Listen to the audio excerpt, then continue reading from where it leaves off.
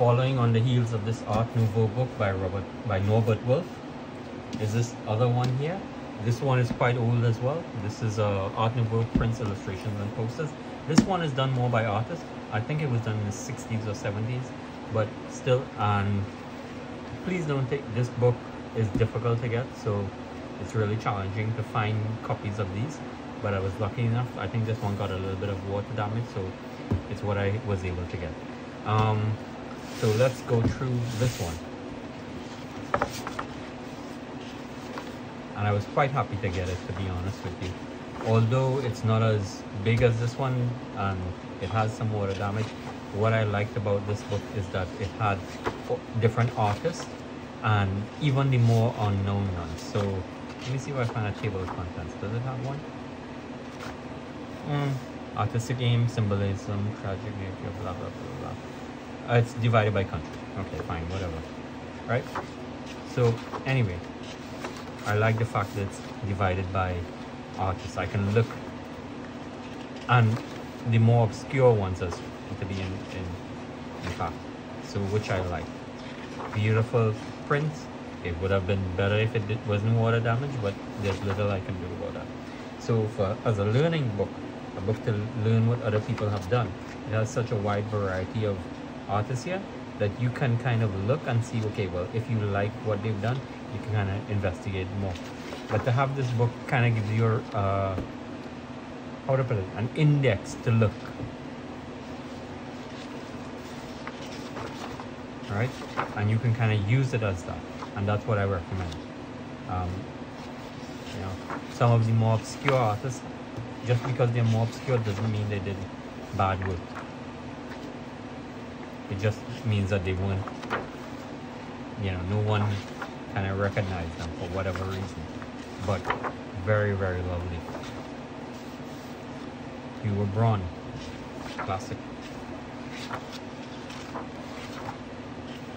Barons. Oh. Someone asked me about this. So this is the artist here, Peter Behrens.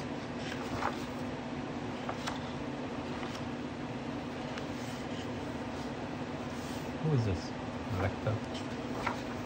A lot of it is pen and ink, some is printmaking. As you can see here, this looks like a print from. Oh, it's a woodcut. All right. Cool. So yeah, for me this was an explosion. There was such a large variety in Art Nouveau in terms of the style. Oh, look at those curves. Look at that. Beautiful rhythm. I think that this is the epitome of what Art Nouveau stands for. That huge rhythm. Again, massive rhythm. Look at that. You can see the movement here. Oh, beautiful rhythm again. So yeah. Let's just do a quick flip through. Yep.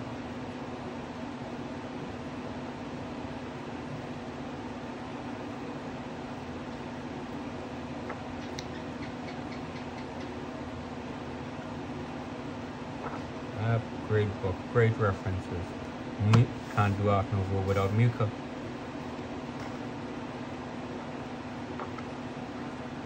Muka.